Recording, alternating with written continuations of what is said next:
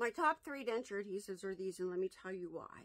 This is Dr. B Adhesivant, and it is for dry mouth. It's an oil-based adhesive that is activated actually by water.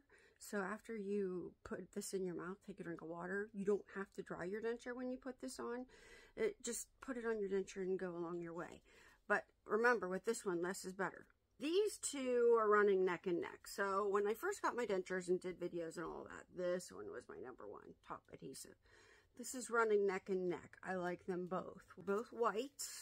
I can't wear a pink denture adhesive. Pink denture adhesive has red dye in it. I don't know if you knew that or not. But these are both white, and I like them both. I get a good hold out of these all day long.